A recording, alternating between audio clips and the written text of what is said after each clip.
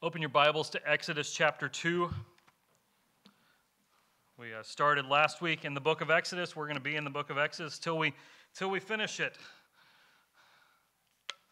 So today will be Exodus chapter 2, verses 1 through 10.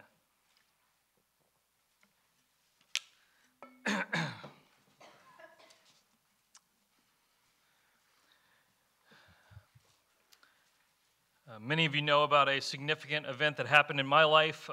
In case you don't, April 18th, 2001. My dad was taking me to school. I was 9 years old. He was driving me to school that morning. I was in third grade. And we went our usual route to school. And at some point on the drive, I fell asleep. And when I awoke from sleep, I was not in Dad's truck. I was in a room, and I was in a lot of pain. I was screaming at the top of my lungs. I was in so much pain. I recognized my mom was in the room, but that's all I really knew.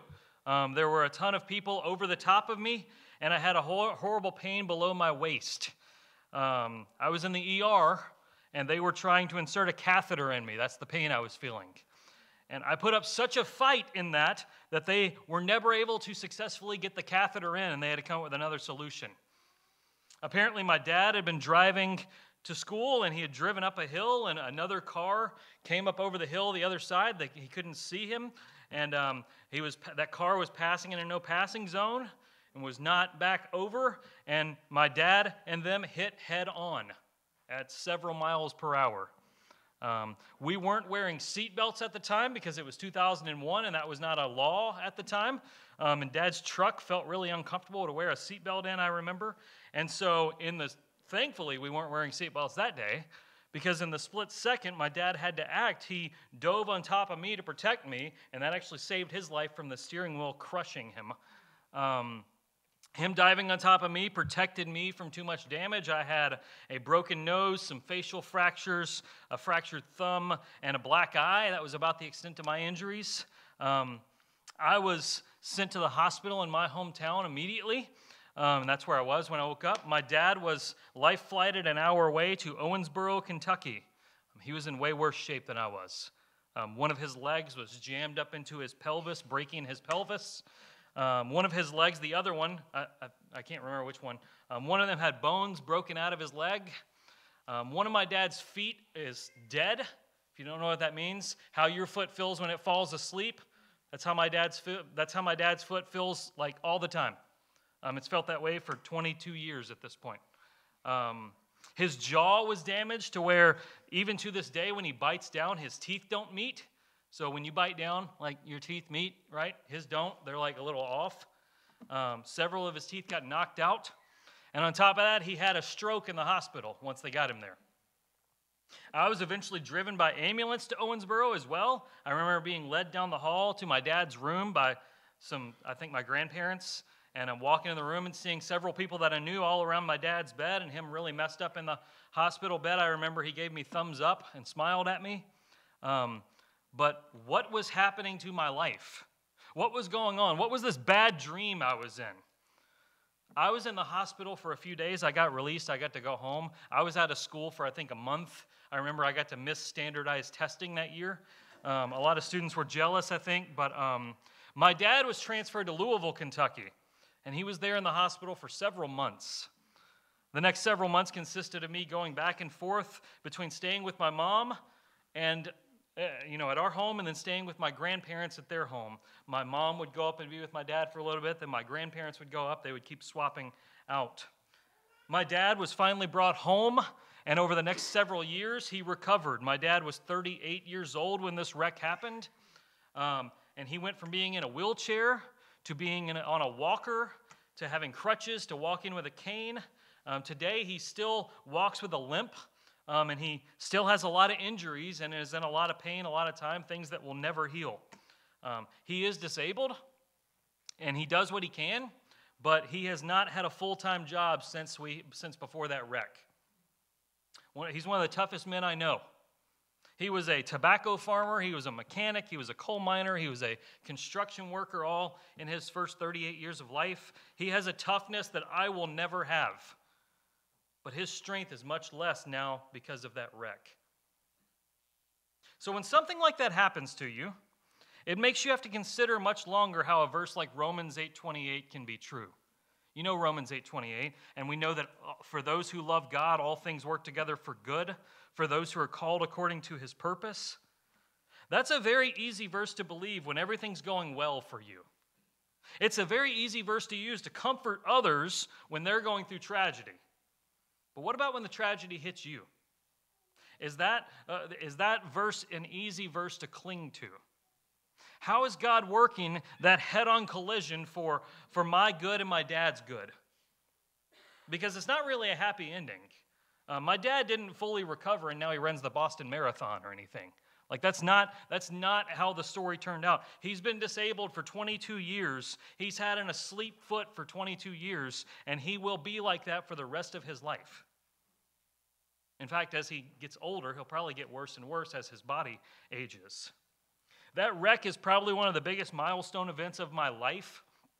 I can see how my life probably wouldn't have turned out the same had I not been in that wreck. But imagine you're my dad. You experience this pain every single day. You can't do what you used to be able to do. And it's been like that for 22 years and will be for the rest of your life. How do you trust Romans 8:28 then? Will you rely on the hope that God is always working behind the scenes, even in the tragedies of your life? He is sovereign. He's in control. He's working, but you may not see it. You may not see it. We see an example of that in Exodus chapter 2. So let's read the first 10 verses, a story you're very familiar with, I'm sure. Now a man from the house of Levi went and took as his wife a Levite woman. The woman conceived and bore a son, and when she saw that he was a fine child, she hid him 3 months. When she could hide him no longer, she took for him a basket made of bulrushes and daubed it with bitumen and pitch. She put the child in it and placed it among the reeds by the riverbank. And his sisters stood at a distance to know what would be done to him. Now the daughter of Pharaoh came down to bathe at the river while her young women walked beside the river. She saw the basket among the reeds and sent her servant woman, and she took it. When she opened it, she saw the child, and behold, the baby was crying. She took pity on him and said, "This is one of the Hebrews' children." Then his sister said to Pharaoh's daughter, "Hey, shall I go and call you a nurse from the Hebrew women to nurse the child for you?"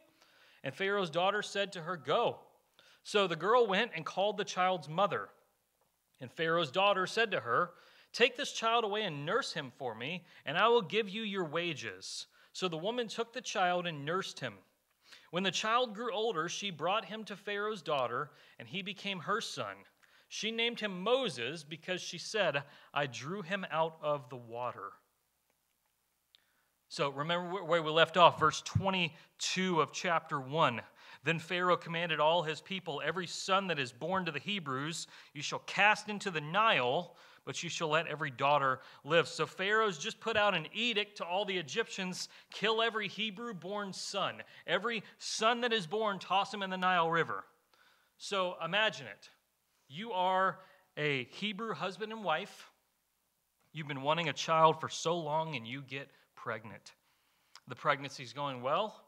At about 8.5 months, this edict goes out. So you're nervously awaiting the birth. If it's a girl, you get to keep your child. If it's a boy, he's going to be hunted by your neighbors every day.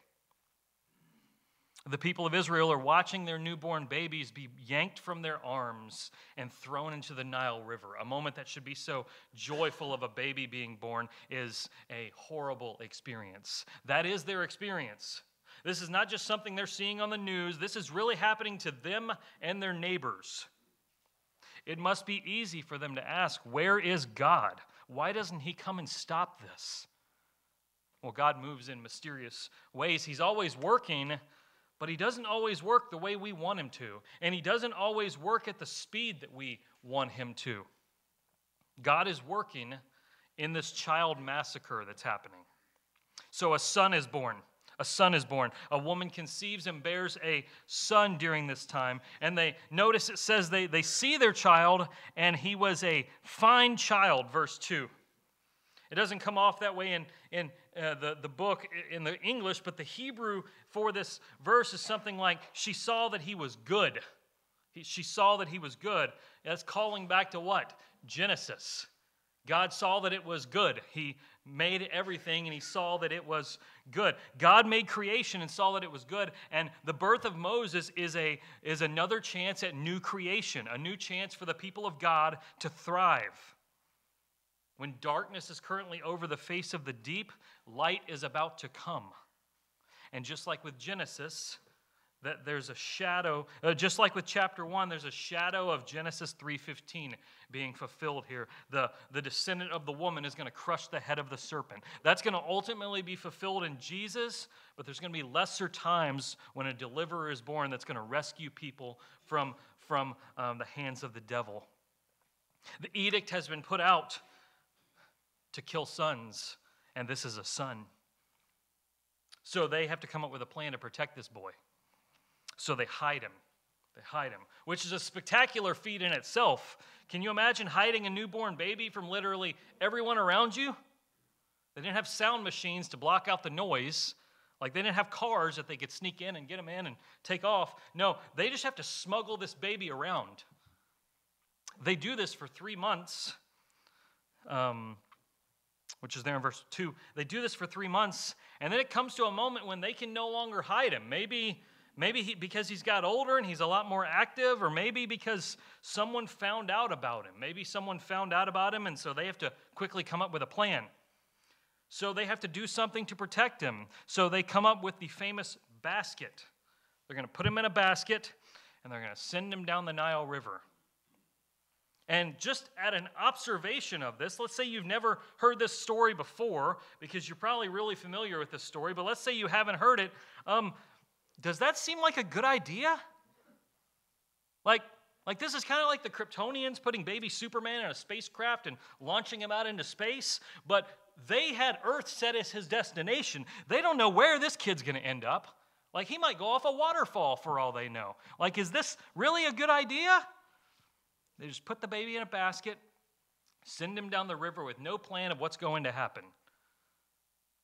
Would you ever do this with a newborn? I think we can see that it was at least a good idea to them. Here's why. We always call this a basket that Moses is put in, but it probably wasn't actually a basket. Here's why. The English translators translate it basket. Any of you got a King James version? What does it call it? None of you have a King James version, apparently. The King James version translated not basket, but ark. Ark. Ark. It's the same Hebrew word as in Genesis 6-8 that Noah built to be safe from the flood. It's an ark. That's what's being done here. And in fact, the mother's constructing this just like Noah did. Look, she, verse 3, she daubs it with pitch. That's what Moses did. That's what Noah did. He's making it waterproof. It's smaller. This is a much smaller ark than Noah built. It doesn't need room for all the animals, but it's an ark. It's not a basket like what you would take a picnic to the park in. Don't picture that. Because I've always thought to myself, how's that going to keep water out? It's got little holes all around it. No, this is an ark. They built a tiny ark. So perhaps this isn't that much of a shot in the dark. Perhaps in a day when people didn't have cable and Netflix and podcasts to entertain themselves, the way they entertained themselves was to share the stories of their history. And so perhaps this family had heard the story of Noah so much that it sparked an idea in them to do this very thing. So they made an ark, and they put their son in it, and they sent him down the river. It's not a dream situation, but it's better than the kid being killed. She sends him out, trusting that God saved Noah in an ark, so hopefully he will do the same for Moses. It's ironic, actually. All the kids are being killed by being thrown into the Nile, so she puts him in a box and puts him in the Nile. The Nile is what's used to kill most of these boys. It's what's used to save Moses. He's put, it says verse 3, among the reeds. That could be a passing detail, but in Exodus 13 later, we're going to see later on, when the people are about to cross the water and, the parting of the Red Sea, The Red Sea there could also have been called the Sea of Reeds. So here at the beginning of Israel's deliverance, it's going to mirror when they're actually delivered by water among the reeds. What's happening to Moses here is something like a preview for what's going to happen for the whole nation. They're going to be delivered through the water. So Moses starts floating down the river, and his sister Miriam follows the ark. She's like walking along the riverbed, watching the whole time. And wouldn't you know it, the sovereign hand of God directs the ark, just as it did with Noah. It winds up at the back door of Pharaoh. Which would be a bad thing, except his daughter is bathing in the river and Pharaoh is nowhere around. His daughter opens up the box and sees the baby, and she has compassion. She doesn't kill it. She doesn't kill him the way the people of Egypt are. She has the perfect opportunity right here at the river, and her dad would be real proud of her, but she has compassion. This is a very wonderful thing. Her compassion makes her be remembered forever. How many specific Egyptian rulers can you name? Probably none. Maybe you know King Ramses, King Tut, but you don't know much about them. You just know those are Egyptian names. But most people know about this girl. Most people know about her because we've all seen movies about this, and we've been told about this in Kingdom Kids, and we've read this story so many times. And this is one of the many times in Scripture that godly women are extolled. Many say the Bible is oppressive to women because it says things like, wives, submit to your husbands, or I do not permit a woman to teach or exercise authority in the church.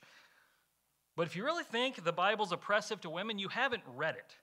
Because so many times in the Bible, it's the courageous women who overcome the work of the devil. The Bible's actually a lot harder on us men. It is.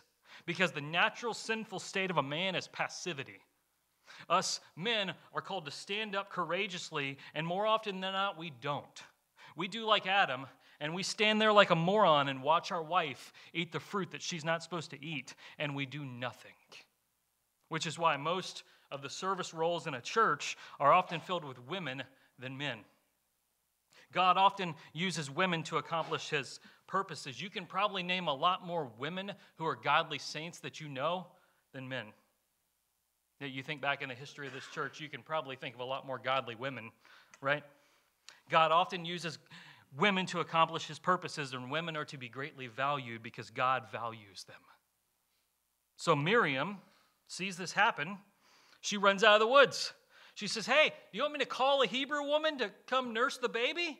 I just happened to see you there with the baby. You want me to do that? And hey, once he's finished nursing, you can keep him as your son. So she tells her, go do it.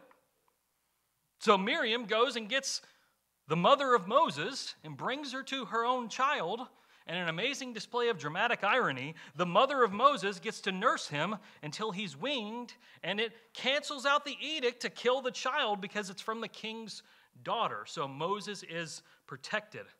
Not only that, verse 9, she gets paid to do this. She gets paid to nurse her own child. How's that for a setup right there? Here's the deal. Here's the thing that we don't see in the text that we have to imagine. This doesn't happen for any other Israelite parent in Egypt. They all get their kids thrown into the Nile, so they're suffering. God is working in this situation, but they're not going to see it. Remember how the story of Exodus is going to unfold. Actually, as we work through chapter 2, it's going to fly through time. 40 years from this moment, Moses is going to leave Egypt. He's going to, kill the Egyptian and take off running. 40 more years later, he's going to come back and lead his people out of Egypt. So 80 years are going to pass before they see God's hand at work. Until then, they're going to suffer, and their tragedy is not going to let up. They're not going to see how God is working for their good. Many of them won't see it in their life. It's going to be 80 years. They will die having never seen the deliverance. Why does God work like that? I don't know. God works slow. He takes his time. You just have to trust that. God is not in a hurry like we are. I am always in a hurry in my life. God is never in a hurry. God is never racing against the clock. He's always on time, and everything plays out at the pace he plans. That's a hard truth to swallow when you're in a situation like these people, but he is sovereign over all things. But we don't always get to see that sovereignty in action. We just have to trust that it's there. One of my favorite preachers, John Piper, is famous for saying, God is always doing 10,000 things in your life, and you may be aware of 3 of them. He's always doing 10,000 things in your life. You may be aware of 3 of them. Everything God does is for your good and his glory. And in his infinite wisdom, he knows best how that plays out. And often he takes his time with it. So, verse 10, Moses is brought to Pharaoh's daughter after the nursing is done. Maybe a year, 2 years. Who knows how long it took back then. But they bring Moses to Pharaoh's daughter, and she calls him a son. She actually names him Moses. She names him Moses. She calls him her son. That means he has all the rights and privileges of a son. He's essentially the grandson of the king right there. That's a big step up from being hunted by all the citizens of the land to being third in line for the throne. It's going to take a while, but God has put a plan in place to save Israel from oppression here. It's not sudden. It's not explosive. That's how we often want it to be because we imagine God's going to work like an action movie. Like, he's going to work like Die Hard or Mission Impossible or something like that. But more often than not, he works in unexpected, quiet ways. So his solution to the world's problem was a baby born quietly in Bethlehem. And Moses is going to rescue Israel from the inside. We're at a very different place than when this book began. Remember, verse 8 of chapter 1. A new king arose in Egypt. He did not remember Joseph. Think about Joseph's story. Joseph had a similar story to this. He was brought into Egypt as a slave. Not as a king, as a slave. And he was faithful to the Lord, and the Lord rose him in rank to second in command of Egypt.